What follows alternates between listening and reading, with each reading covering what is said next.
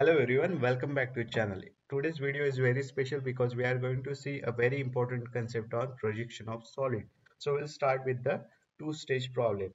So basically we will start with the question and then we'll explain the concept related to this problem. Now we'll read the question. A square prism, side of base 50 mm and axis length 60 mm. So very important information is given. So while reading the question you can mark very important notations like the base is 50 mm, it is a square prism and axis length is equal to 60 mm. So this is very important question, important information. Is kept on the HP on a side of its base such that so it is kept on the HP. That is very important information. We'll see how why it is important. And it is kept on the side. It is not kept on the corner or edges. It is kept on the side of the base such that its axis, who makes the angle? Axis makes the angle 30° with the HP, right? So this is very important information given related to the question. Now to start this question, always see on which plane it is kept. It is kept on the HP. So it is directly given. So whenever it is mentioned that it is kept on the HP, we'll start with drawing the top view. So the true shape of this object is visible in the top view. So it will be like this. It is a square. So when it is kept on the VP, you can start with the front view. So in the front view, we will observe a square there. Okay. So remember, this is very important. When the object is kept on the HP, start with the top view. When the object is kept on the VP, start with the front view. Okay. So remember this point. This is very important. If you make any mistake during the first stage, whole problem will be wrong. Okay. So remember this information throughout the semester. Okay. Then we can draw the square either like this or we can draw it in a diamond shape. Sorry for my drawing. So this is a diamond shape. It depends on the only one condition. If its corner is on the HP, so if the corner of the square lies on the HP, so we'll go for the diamond. If for any other condition, we can go with the regular shape. Two edges are perpendicular to the XY line. So we'll start with the question. This is a given question. We have already marked very important points in that. So draw the XY line. So above this XY line, we'll have the HP plane here, and below this we have the VP plane. Okay. So VP related all the drawings will be with respect to this. And here XY line is mentioned. First we'll draw the square. As we have discussed, it will be drawn here. Why? Because we have seen it. Now you can keep any distance below this line. It is as per you. And the sides of this square is equal to 50 mm. So all sides will have the 50 mm distance. So if you don't know how to draw the square, I will explain you. You can write it in the comment box. I will prepare a separate video for that. So first draw the square and then give the name. So for the notation, always start from the left side. So this is the first point. Always start with the leftmost part. And second is that always go with the anti-clockwise direction. Means after this point, don't jump to this point. You should go with this point. So this is the second point. Then the third point and then the fourth point. Okay. So these points are very important while giving the notation. What is the first point? Always start with the leftmost part and go in the anti-clockwise direction. That is very important. Then we'll find out the midpoint of this object, of this square. So for that we'll draw the diagonal. Simply connect the diagonals. We'll get the center point here. So this is the midpoint, or from this point the axis will pass. Then project this line 1 2 in the upward direction. So draw the lines, construction line, faint lines passing through this much. Okay, don't draw this diagonal too dark. So these are the construction lines only, so they should be faint. Only this green line should be dark. So project the lines 1 2 in the upward direction. Now this point which intersect with the XY line, it is named as 1 dash 2 dash. This is named as 1 dash 2 dash. Similarly, we will project axis point and the edge 4 3 also in the vertical direction. Okay. Now this point, I will clear the screen so it will be easy for you to view the object. So this point is known as 1 dash 2 dash. Okay. So in the front view, we'll use the notations like 1 dash, 2 dash, 3 dash, 4 dash. And in the top view, we'll use the notation 1, 2, 3, 4 and 5. This also you should remember. Then whenever there are 2 points lie on the same point, we'll start with the lowest numbers. Okay, 1 is smaller than 2, so 1 2 should be written, or 1 dash 2 dash should be written. It should not be written like 2 dash and 1 dash. Don't make such a mistake. Here also it should be 3 dash comma 4 dash. It should not be 4 dash comma 3 dash. You should avoid such a mistakes. Okay, now this point will be, next point is 3 dash comma 4 dash. Now the axis length is given, so this is the axis, so measure the length 60 mm. So this is the 60 mm measured length here, and complete the rectangle.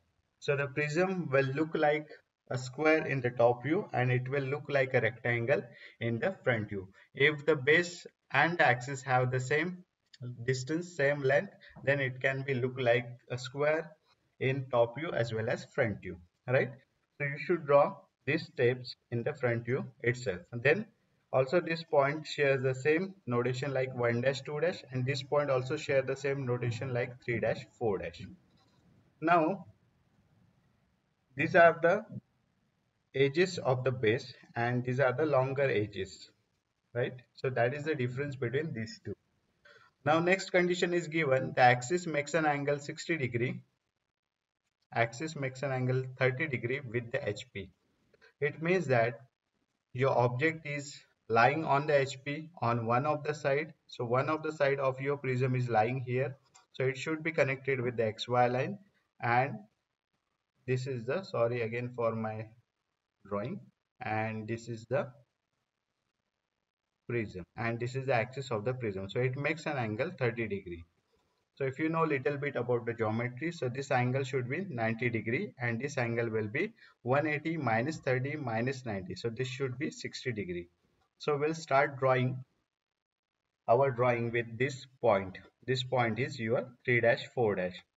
So eventually we can say that the edge 3 4, this edge, base edge, is lying on this HP, and it is making an angle 90 minus given angle 60 degree. So always you can remember this trick. The angle is given, you should subtract it from 90. So 90 minus 30, it should be 60 degree. So we'll start with the 60 degree. So draw one line at an angle of 60 degree here. So this point is your point 3 dash 4 dash.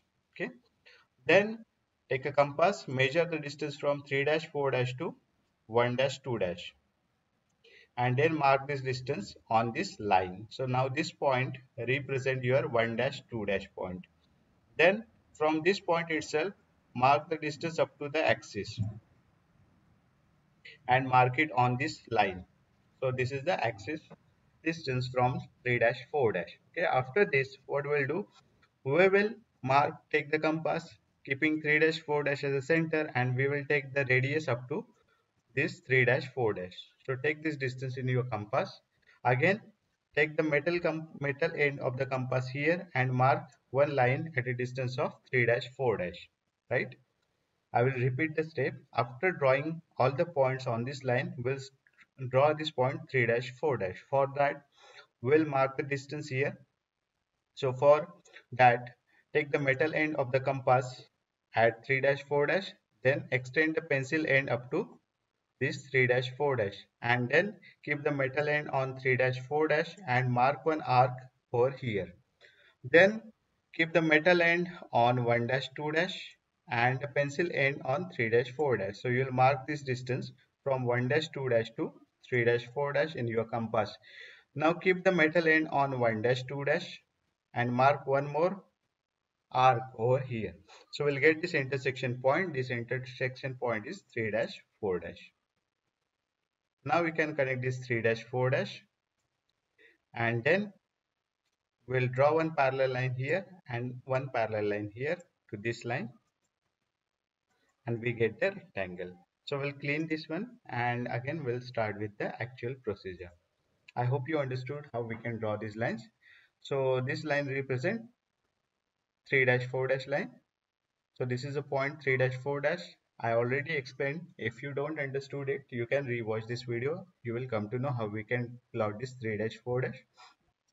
Then draw a line parallel to this line. Okay, we don't have actual length of this line, so draw the line parallel to this line. Then next, from this point 1 dash 2 dash, you can draw one line which is parallel to this line. So draw one more line there. So we have got this rectangle over here. So the name of this point is 1 dash 2 dash.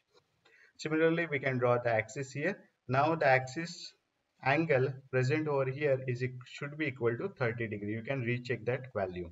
Okay, because this angle is 90 degree, this is 60 degrees, so this must be 30-degree angle. So in this way we can replot or we can rotate this object as per the given condition.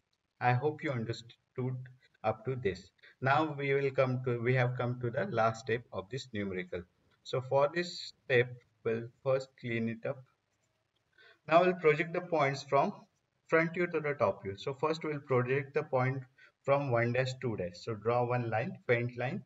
From 3 dash 4 dash draw one more line. Then from 3 dash 4 dash draw one more vertical line. And then from 1 dash 2 dash also draw one vertical line. So these lines should be parallel to each other. Okay. Then from the top you also take the projection. So 1 4 will be projected here. 2 3 will be projected here. Now we need to plot the point. Now see 1 dash 2 dash point is lie on this line. Same way one point is lying on this. So this point will represent point number 1. Okay. Next 2 dash point is lying on this line and horizontally it is lying here. So this point represent point number 2. The next point is point 3 dash 4 dash. So 3 point is lying here. Horizontally it is lying here. So this is point number 3. The next point is point 4. Okay. Don't get confused between these side points and this side point. Both have the same notation, but you should keep them separate. Now this is line 1 2 vertical. So this is point 1 and this is point 2. Then this is point 3 and this is point 4. So in this way you can plot the points. Now most of the students get confused about the hidden lines and the dark line. Now this knowing which line is dark, which line is hidden is also very important. Without knowing that, you should not able to draw it properly. You will not get exact marks. To get the maximum mark out of this question, you should know how we can draw the hidden line, and it is very simple. First, you should know where is the location of observer. For these problems, if they have not mentioned, so the observer will definitely locate on the upper side. So from this side, he is observing this object. Now remember, this is not a 2D object, it is a 3D object. So you should be aware of that. You should not look into this object from 2D perspective. It is a 3D object that you must know. So when you observe this object in the downward direction, you can see this edge. It is completely visible.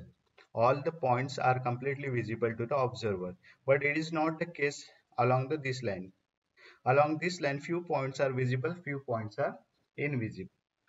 To understand this, which points are invisible along this line, will consider one trick. That is, we'll draw this axis, and below this axis, everything is invisible that we consider.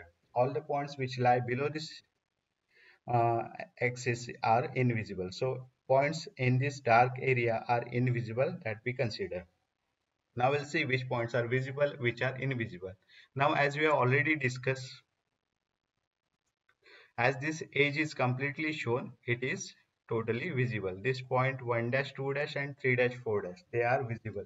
So you can draw the square over here.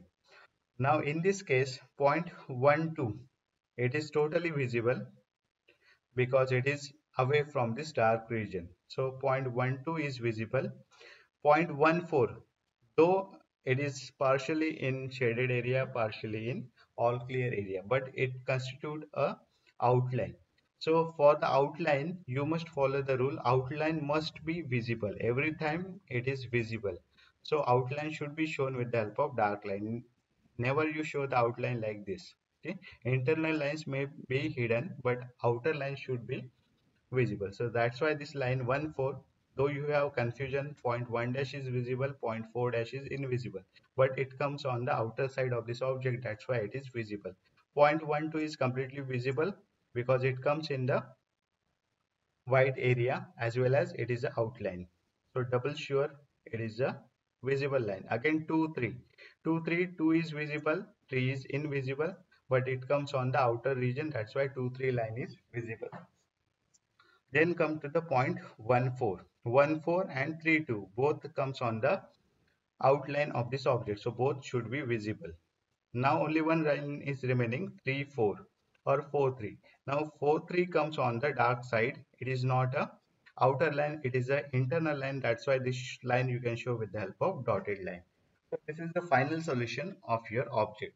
So for the hidden lines, you can keep some rules like first one, outlines must be visible every time they are visible. Second, you can follow the axis rule. So if you are observing from the upside, if this is the object, then the points below the axis must be hidden. And if your observer is present at the downside and you are observing a object and this is the axis, then upper post side points are invisible, and below this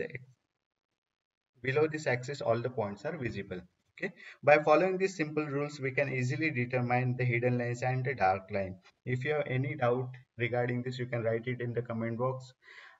We'll definitely make few videos related to the three-stage problem so that it will be easy for you to solve the question in the given examination. If you find this video helpful, you can like this video, share this video with your friends. Thank you very much for watching this video.